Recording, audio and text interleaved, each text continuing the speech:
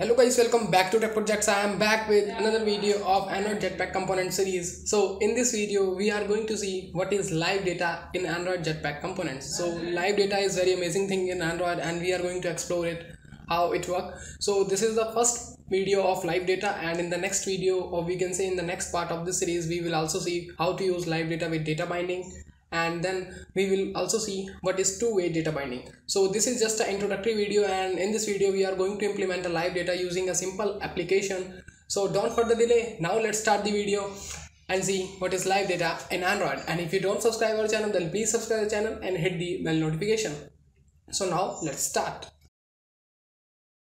So for this, first of all, for understanding what is live data, so I have opened my Chrome browser and I type here what is live data in Android to showing you what is the Google saying. So live data is just a observer data holder class.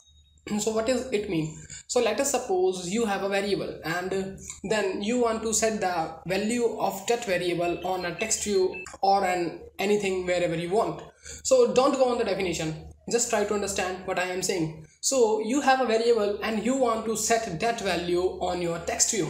Okay, so now let us suppose that variable is updated after any fetching the data from API or any external source. That variable is get updated. So now what you have to do, you have to set again new value on text view. So this is just not a good approach. So live data say just make that variable live data. So whenever that variable get updated, I automatically update the whole UI where that variable is used.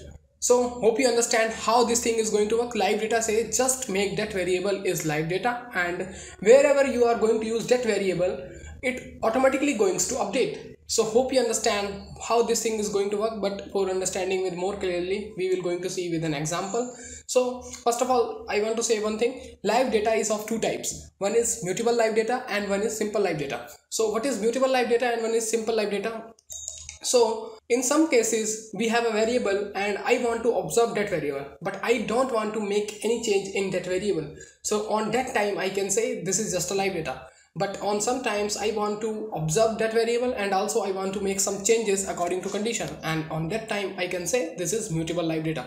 So in this video we are going to use mutable live data and live data also. So you will going to understand how these things going to work. So for this, let's open our Android Studio and click on file, then new, then you click on new project, empty activity, click on next, and now you have to give any project name. So I type here live data tutorial 1 and click on finish. So it will going to create our project. So first of all, for saving our time and also saving for your time, I am going to use the same UI which I use in my previous one projects. So first of all, let's wait for Gradle building. It may take some time to building. So now the Gradle build successful.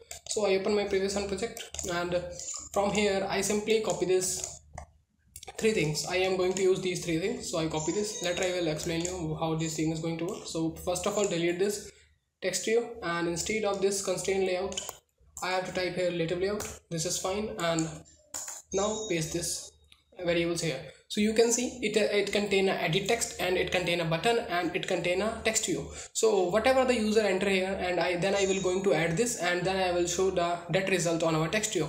So this variable is going to become the live data variable. So we don't need to write any code to set value on this variable after adding.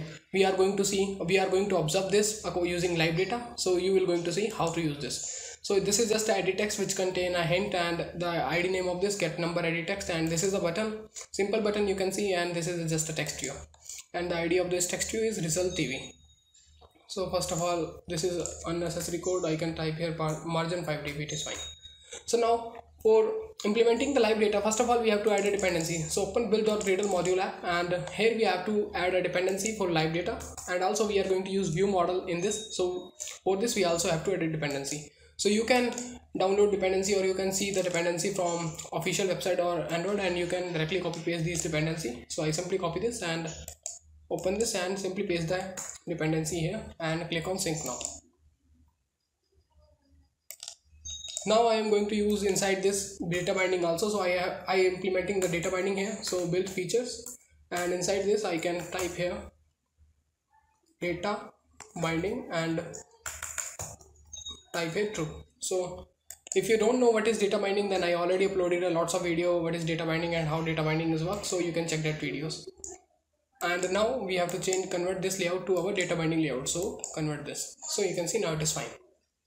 So now first of all we are going to use Viewmodel inside this project. So let's create a Viewmodel class. So right click here, then new, and you can directly implement the live data or you can implement the live data using Viewmodel. So it is better approach to follow the best practices. So I am going to create Viewmodel, so that's why.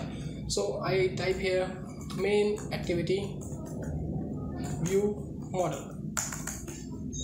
So this is done. Now for using the Viewmodel we have to extend Viewmodel here, and this is done. Now I have to take a variable here which I am going to use inside my main activity. So that variable is, and I want to observe the value of that variable, so that's why I am going to declare that variable as a live data.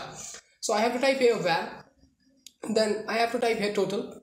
I am going to give this variable name total, and then I have to type here mutable, and then you have to mention the type of the variable. It is whether it is an array, it is a string, or it can be anything, but for this project I am going to use as a int. This is fine. Now take two braces here. So you can see now this variable is declared here successfully, and the type of the variable is mutable live data integer type. So now I have to create a function here, function set total. So it will going to give the value of my current total. Let us suppose first user enter 2, then I have to add 2. Then after this user enter 4, then I have to set the result 2 plus 4 6. Then if user add 6, then say 2 4 plus 6, something like that. So for this I have to add the values which are entered by the user. So I have to type here, and I have to update then total variable. So I have to type here total, and then for using the live data we have to use this total dot value. Otherwise you can't directly assign the values inside this. So you have to use this total dot value. Then inside this what I want to use, I want to add the number, or we can say add the previous total by the new number which is entered by the user. So first of all I have to take the input from user. So I simply mention here input type because it will be going to take some argument, and the type of argument is integer. So inside this I can type here total dot, and then what I want to add, total dot value. This is the null safety, and I want to plus input, which is the enter by the user. So this is just a simple function to add a number, and this is just a variable total. And now by default what I want to store inside this total, so by default it is going to contain 0, so that's why you have to use here init, and inside this you can type a total equals 0. So you can see it is showing error because I already tell you can't directly assign the values inside live data using this. You have to type a total dot value equals 0. So this is done. Now let's come into the main activity to better understanding of the code, how the code is going to work.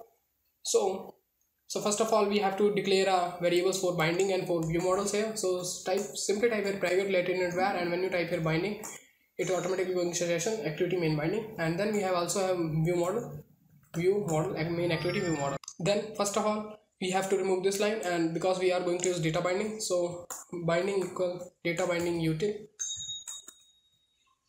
dot, first of all we have to import this alt insert, and now we have to type a set content view this r dot layout dot activity main. This is fine.